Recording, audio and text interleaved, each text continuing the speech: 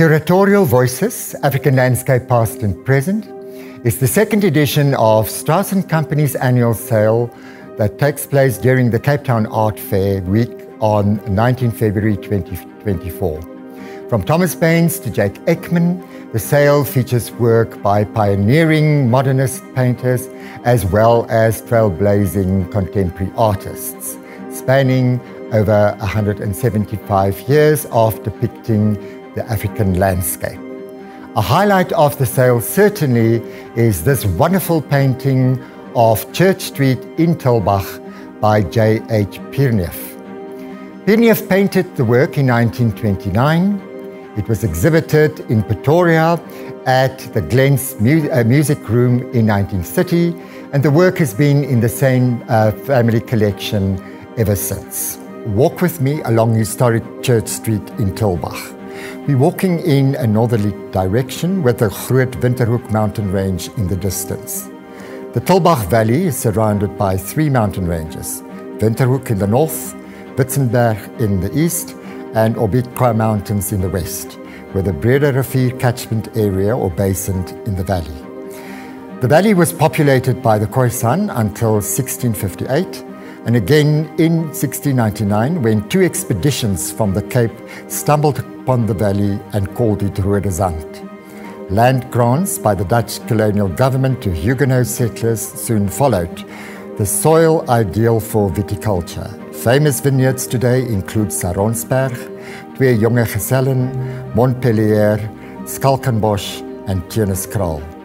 The town got its present name after Ryk Tulbagh, the governor of the time. A church was the first building to be commissioned. Behind us, on the southern end of Church Street, is the famous cruciform or Greek cross church, commenced in 1743 and 5 years under construction. The oldest church still standing in the Cape. A remarkably fine Baroque gable was added in 1769. The Malay influence in ornaments shown in the subhuman mask near the apex. The church, nowadays the local museum, is surrounded by a low whitewashed wall and gate, the parapets of which is moulded to harmonize with the gable.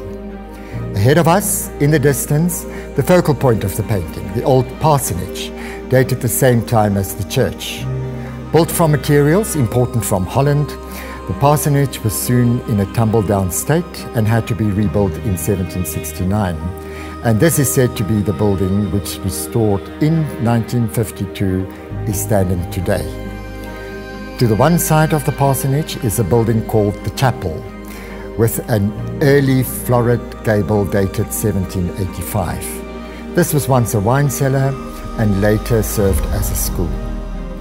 To the right, we see the Wet Huis, ascribed to the Cape Palladian architect Louis-Michel Thibault, and is considered to be an imitation of French architect Anne-Jacques Gabriel's Petit Trianon at Versailles. It is a two-story rectangular house with classical facade divided by pilasters, which was built in 1812.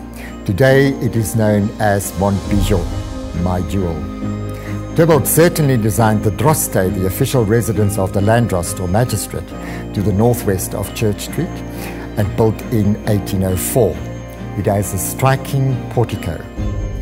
To the left we see part of a structure which is today an art gallery, and the low white wall of Ballotina, a house named after the Reverend H.W. Ballot, a German from Iserlohn who was minister at Tulbagh from 1803 until his death in 1814. He purportedly forbade any traffic along Church Street on a Saturday because he was preparing his sermon for the Sunday service. Sir Alfred Bate, son of mining entrepreneur Otto Bate, acquired the house on the advice of architectural historian Dr. Mary Cook. Cook famously owned Ballotina, supposedly also designed by Thibault. The whitewashed wall at left indicate its storied house boundary. After the disastrous earthquake in 1969 that destroyed much of Church Street, Cook was one of the architects advising on the restoration of many of the historical houses on the street. Pierneef framed this quaint scene with trees in a variety of green tones, forming a veritable umbrella over the street. The umbrella effect is echoed in the attenuated blue gum tree on the right. Visiting his good friend and biographer J.F.W. Grosskopf in Stellenbosch in 1921 and again in 1925, Pierneef made a point of travelling out to Tulbagh as well. The region certainly captivated the painter's imagination, and he pulled no fewer than 7 linocut prints and 2 etchings of Tulbagh street scenes and farms, all listed in Gerard de Camper and Christa Clark's Pierneef imprint, published in 2015. 2 of the cruciform church, one seen from an elevated position across the small river running behind the church, and the other the imposing facade with the 1796 gable and low whitewashed walls and sculpted parapets echoing the convex ornament of the gable. Then also 2 delightful street scenes leading onto Church Street, workers' cottages, farmhouses, including the Twee Jongengesellen wine estate, and the landscape around Tulbagh. When Pierneef painted this scene in 1929, he had just received the Johannesburg Station Panel Commission, and he was crisscrossing the country in search of suitable scenes to depict. This scene could well have been one of the 28 panels he finally submitted. The colour palette and the flattened forms in this work are reminiscent of the station panel images. But what is commendable in the work is the level of foreshortening that Pierneef employed, compared to a recent photograph of the position he would likely have taken up when capturing the scene. Wanting to include the Wet Huis on the right, Pierneef had to move quite far back, away from the parsonage. This suggests that he was probably composing the scene in his studio rather than in plein air.